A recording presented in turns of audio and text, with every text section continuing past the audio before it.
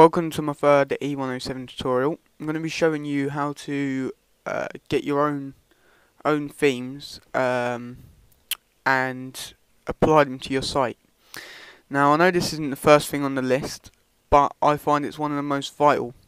If you start working with the standard theme, when you upload your own theme, then items on your site can move about. Therefore, then you have to customize your site again.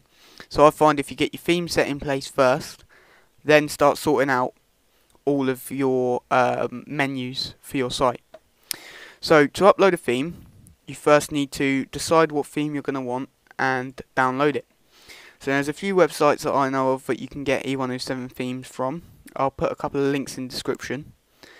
I've decided that this one looks quite good, so I want to upload it to my site and have a look.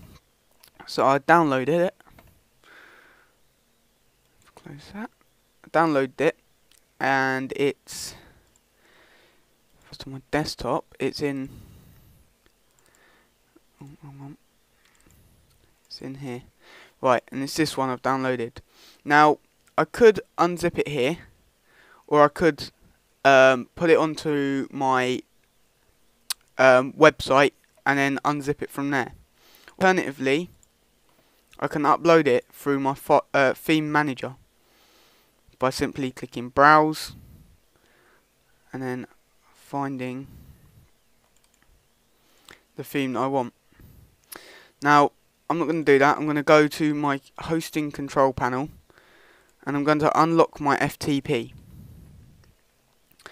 Now this enables me to upload files using FileZilla or another FTP program. So I'm going to log in using my site details, go to public HTML and themes. Now I need to, I don't need to, I could use my file manager to do so, but it's only a little file, so I'm going to extract it on my computer and then upload this folder. I don't want to upload it from that folder because it's got another folder inside, so the directory will only read this folder and therefore won't display the theme properly. You need to upload the folder that has just the one level that has all the files and folders in. So I'm going to refresh my screen on FileZilla, and it's that one I want to upload. Now make sure when you drop it across, don't drop it into another folder, drop it straight into the directory. I'll put a link into the description for somewhere you can download FileZilla. So once this is done, anytime now, go back to my admin section. Now to get it to appear, I have to go back into Theme Manager and scroll down and look for it. So there it is. So I want to preview theme. Okay, looks pretty neat, and it looks like that's something I'd want to use for my site. So I'm going to go here and return to Theme Manager. Now I want to apply that as my site theme. So if I click Apply as Site Theme,